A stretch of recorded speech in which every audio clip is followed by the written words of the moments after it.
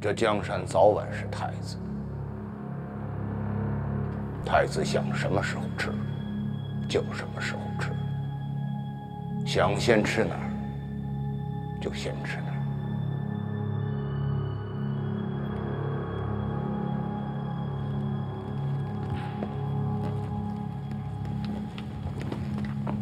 是啊，就是要取圣人的江山，逆罪不吃就是抗旨不遵，吃与不吃都要被那般。如果是你怎么办？若在我们的国，王子逼到这个份上，就只能造反了。嘘！大唐圣人想废太子，非得在这个宴席上，他到底想让我们看什么？他到底……哎呀！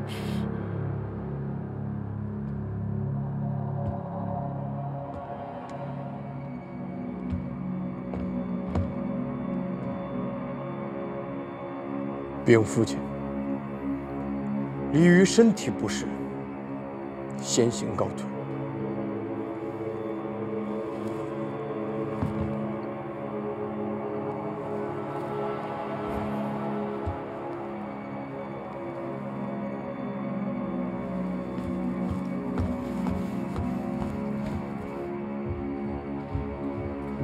让开！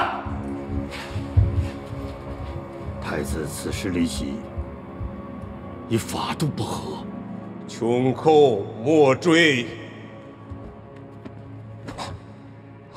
楚军率先失仪，倘若他日群臣效之，臣将不知如何督管。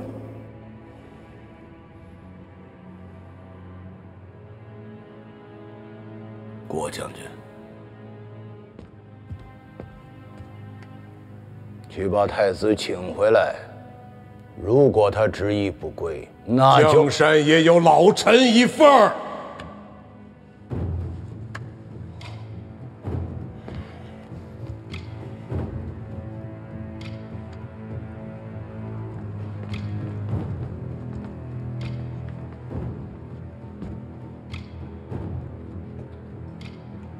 何老忠心护主，其情可嘉。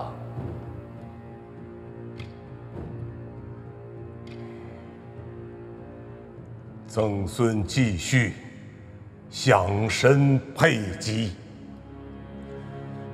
子嗣是千秋万代之事，圣人如此日日折辱太子，与大唐何异呀？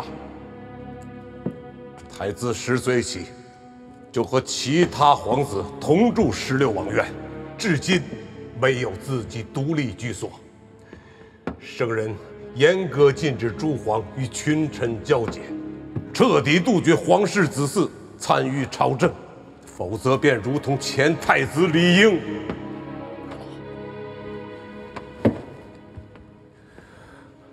圣人只顾着帮着太子夺权，就没有想过，如若没有太子为圣人拱卫皇权，那么长安侍卫、藩镇割据、宦官专权就近在眼前。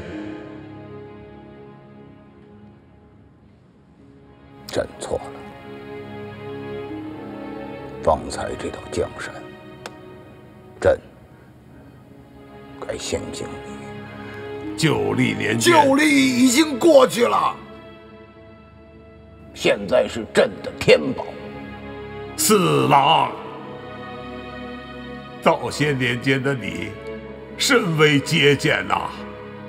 规定3品以下官员及内宫后妃以下者，不得佩戴金玉饰物，并且遣散宫女以节省开支，甚至严令全国各地不得开采珠玉，制造锦绣，一改武周朝以来后宫的奢靡之风。当时，四郎还下令全国各地清查逃亡户口及畿外田地，共查出80余万户，使我朝税收、兵丁、劳力俱得以大涨。那时的大唐，财政充裕，粮仓充足，物价廉宜，百姓安乐呀。天宝一定会比旧历更好。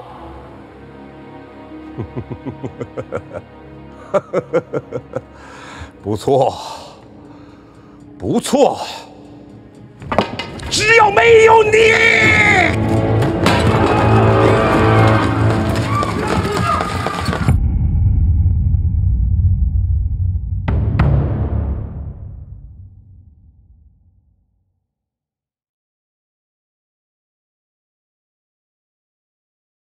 我后来又回了一趟风水堡，兄弟们的尸首都没人收，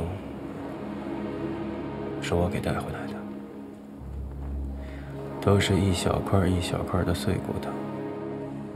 我在05买了一小块地，依着山傍着水，旁边有个小村子，住着好多从长安逃出来的人。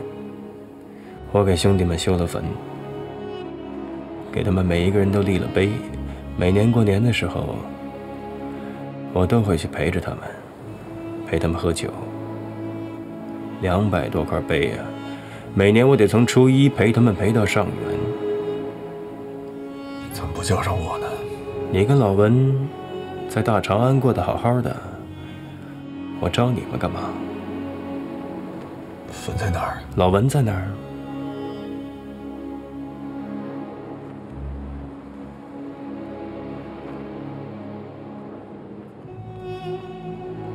等你和老文出了事儿，我才想明白，不良帅在这大长安里，也就是只蝼蚁。冤有头，债有主，这事儿总得有人担吧。我今儿个来，就是找他来说道说道的。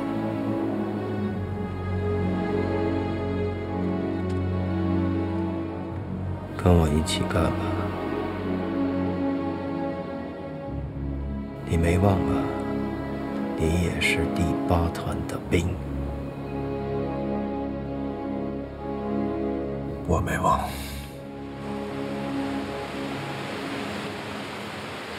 错时3刻。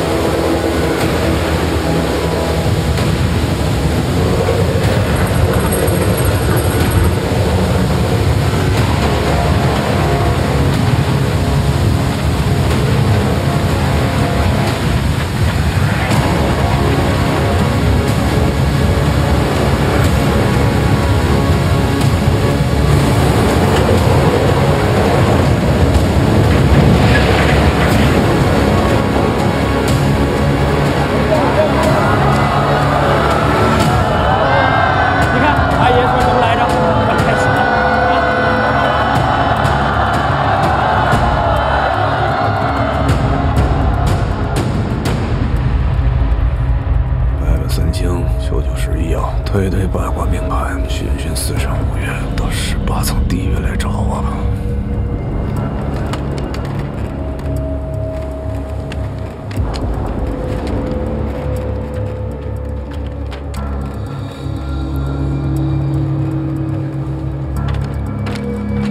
但是不能让第8团背黑锅。咱们的兄弟是受大唐死的，不能让他们的后人没脸给他们上坟。你得告诉我，是谁鼓动的你？天下人得知道你为什么。你不用纠结，咱们的事儿，咱们今儿个要办的事儿，咱们老8团的故事，有文冉替我说给天下人听。文冉，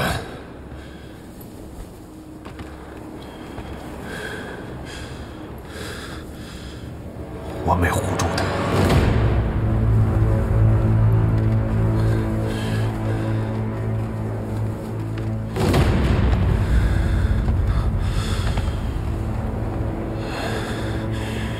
他人呢？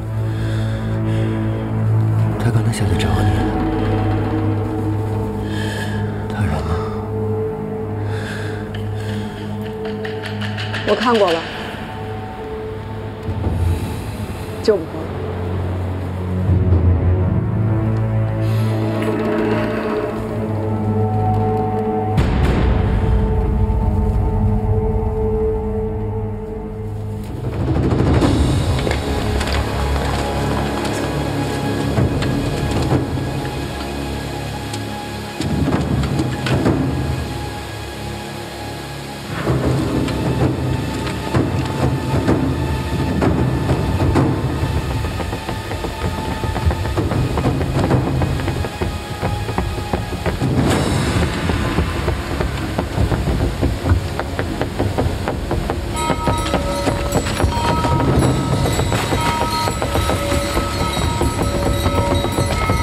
龙先生要行动了，兄弟们，不要急。现在水闸只是半开状态，当龙先生下令，我们就将它完全合起。龙首渠的水就从这里大量的涌入，再从那边的泄水口泄出。等到水流急涌，再动7轮大转，12灯房就会完全的展开。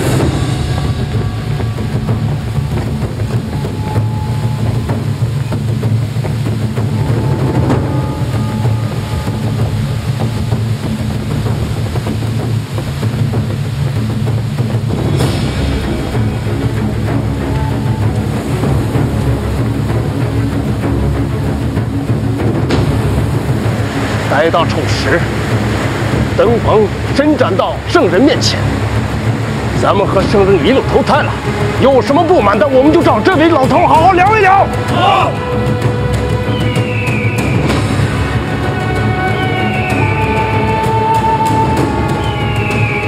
我没有听错吧？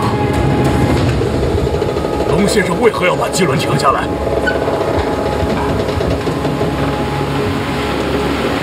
先生的话，照做就是了。对，走。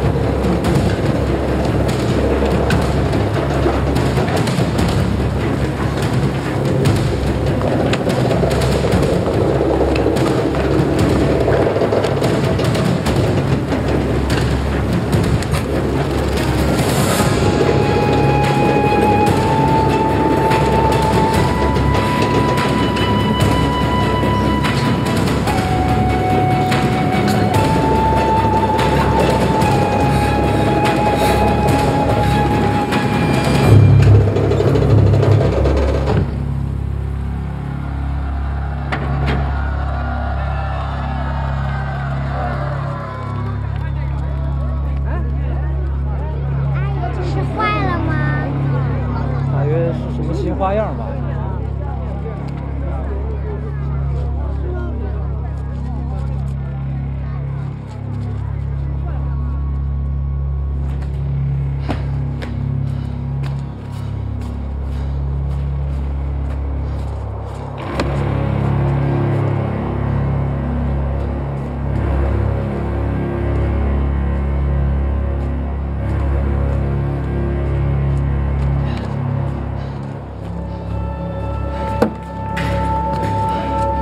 快！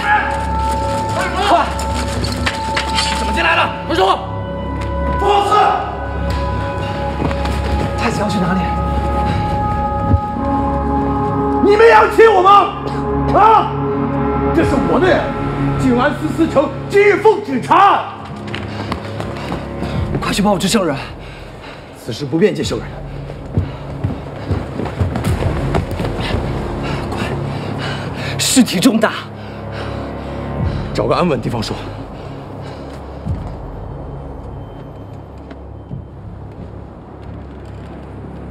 就这么停了？半年的谋划都白费了。你想干什么？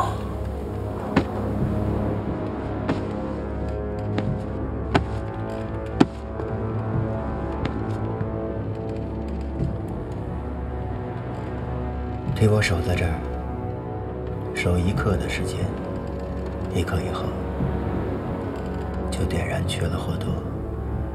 那会儿，我跟皇帝老二大概也已经聊完了，咱们一道走。能一道走吗？能。黄泉道上一道走。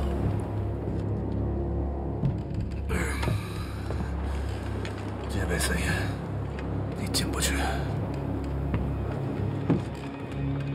戒备森严，在我眼里，那下边漏得跟筛子一样。戒备森严，我留下来。你安的什么心？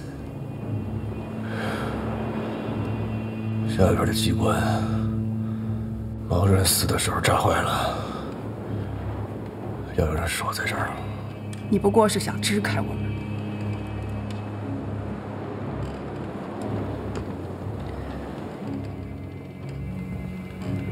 我能信得过你吗？我没护住文人，我得当面见老文，跟他赔个不是。怎么样？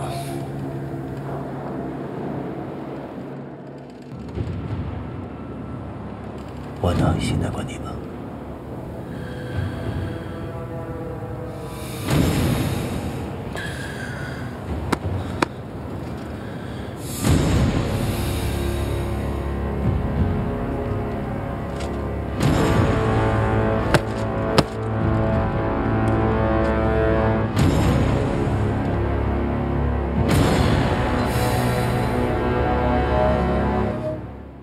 右相可安好。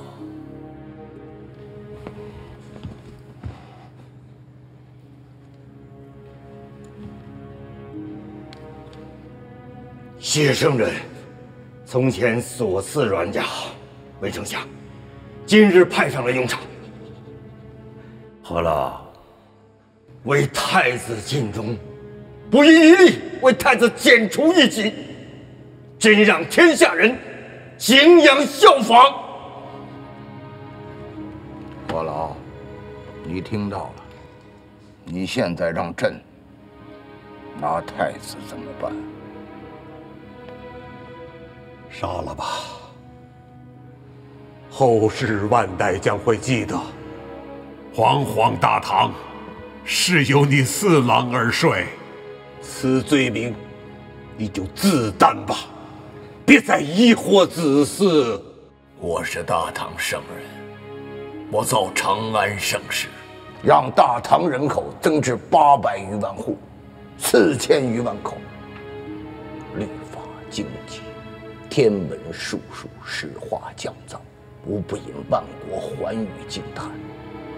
我赐外邦一个织造图样，他们举国欢庆，高挂庙堂之上。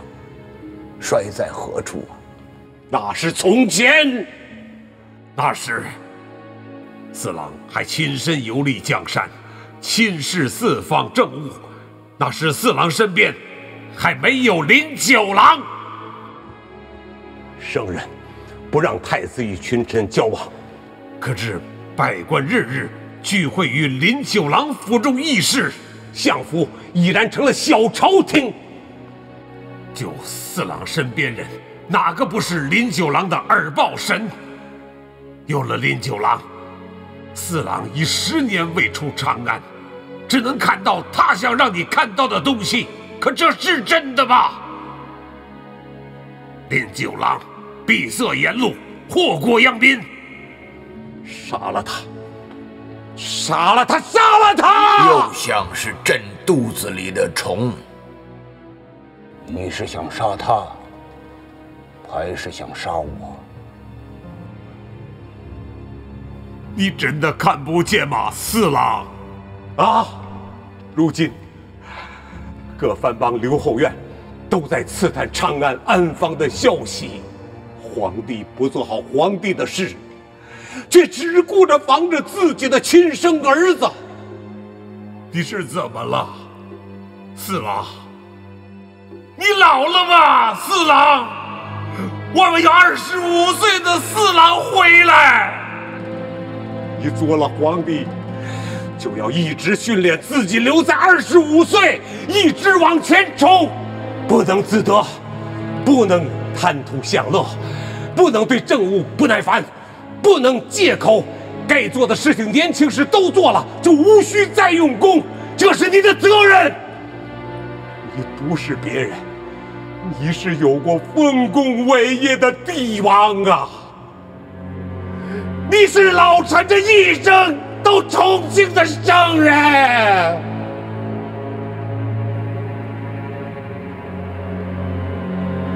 真老了，韶华毕逝，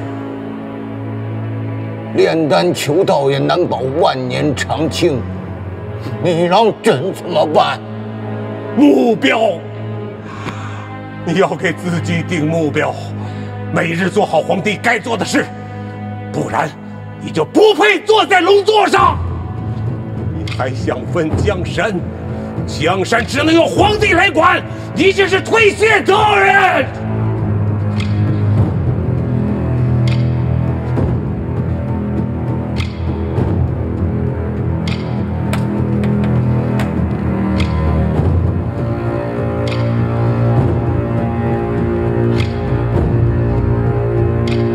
都是这样想的吗？啊？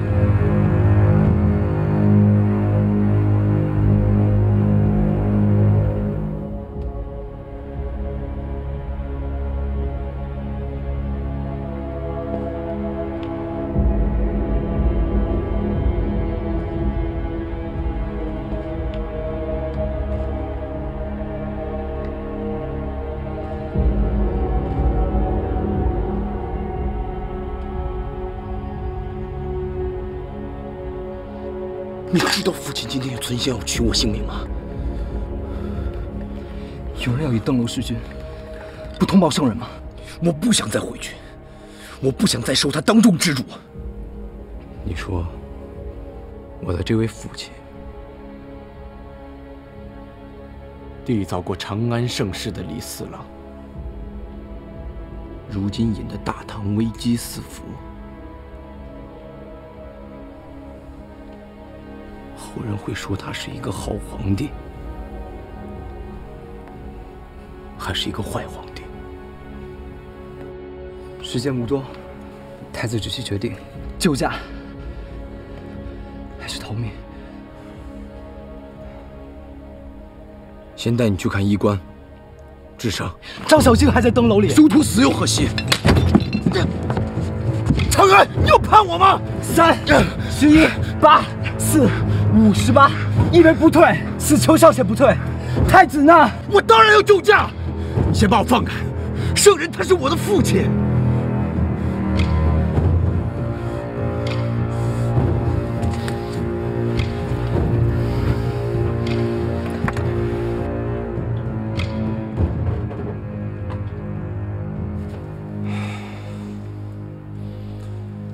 靖安司司丞李泌听命，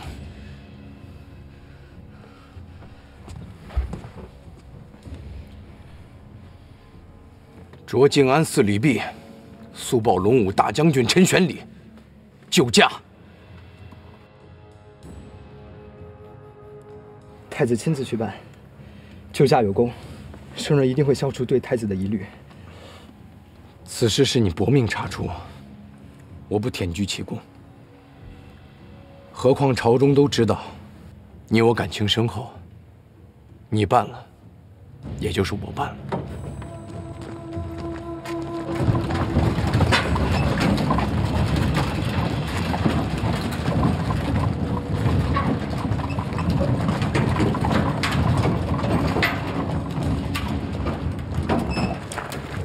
陈将军，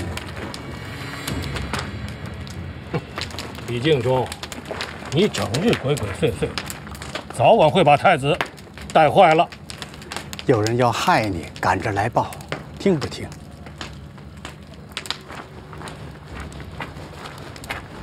靖安司李泌方才忤逆太子，说要鼓动你带兵闯登楼，不知是何居心，望你提防。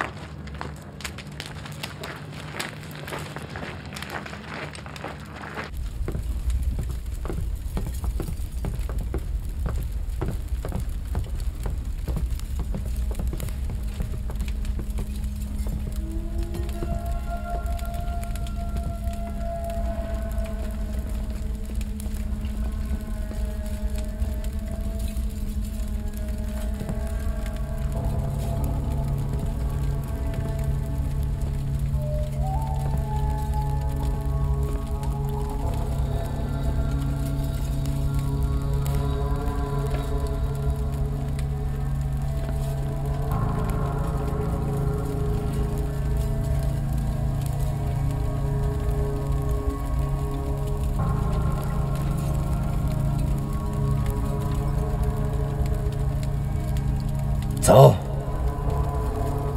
上华阁楼会一会皇帝老二。好。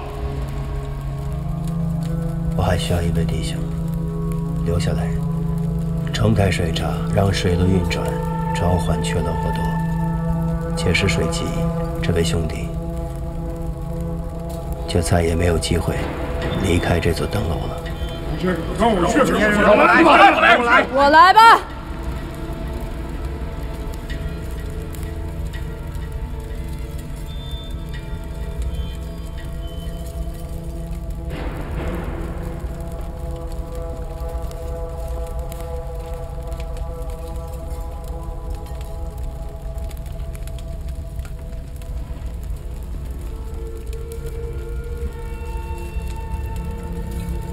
这位兄弟可再也没有机会离开这座灯楼了。你还需要有人帮你看着张小敬，能共死，我知足。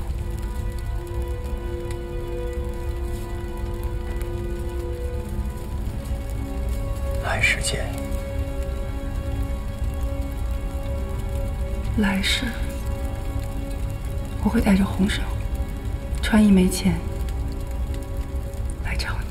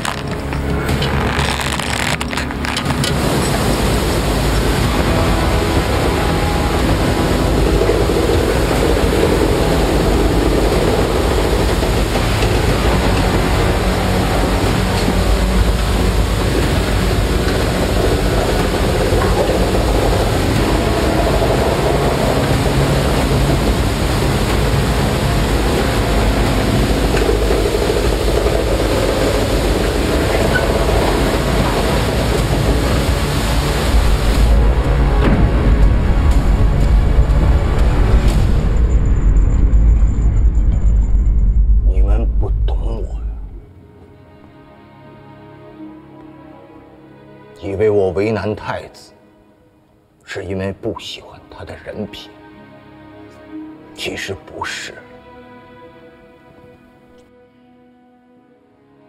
天地所以能长且久者，以其不自生，故能长生。老子的这句话，诸位真的懂了吗？凭什么皇帝的后人就一定是伟人，是圣人呢？他们这些人，自幼锦衣玉食，住16王院，往来的不是皇子就是权贵，从来没有在百姓中生活过一天，根本不知道什么是民间，甚至没有出过长安，把大唐交给他们，何其危险！为什么请你们吃这道菜？因为你们才是朕的江山。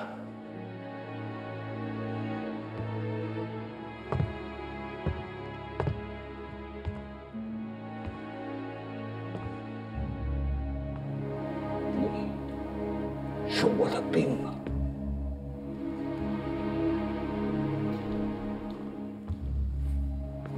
你也是。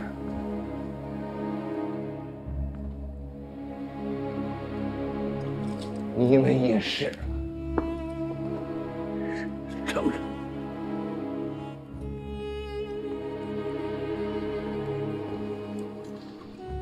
有你们站在朕的面前，朕安心呐。圣人。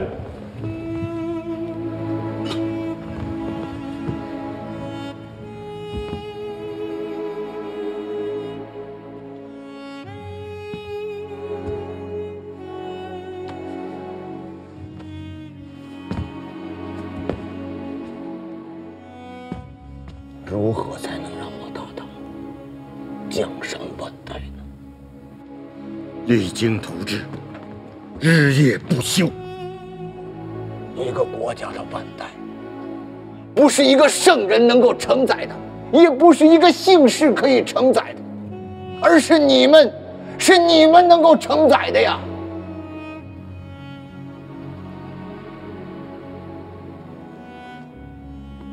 以其不自生，故能长生；以其无死，故能成其死。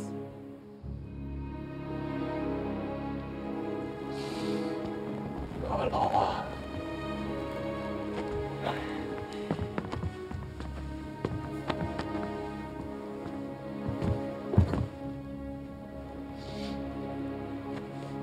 我还以为你能懂啊。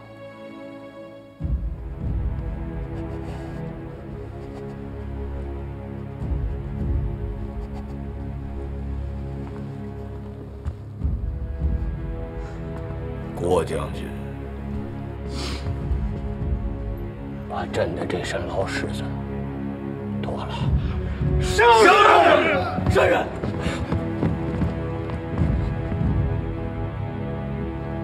什么？脱了这身黄袍，我就不是圣人了？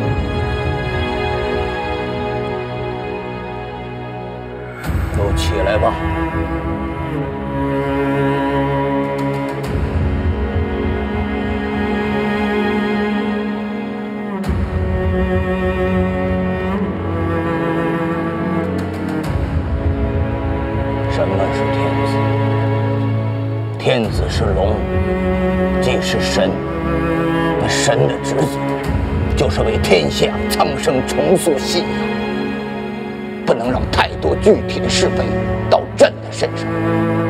从今夜起，朕不过问任何政务。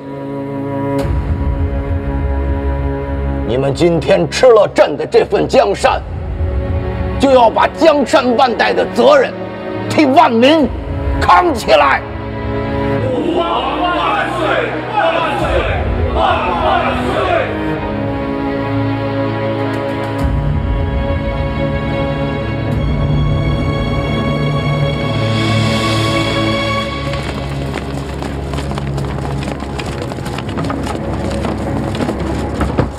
什么人？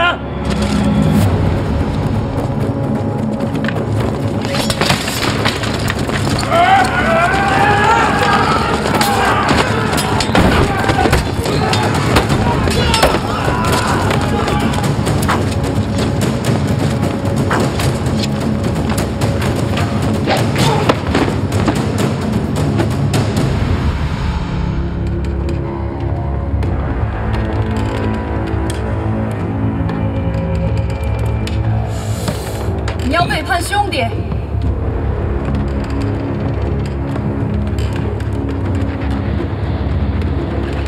你骗了小鬼！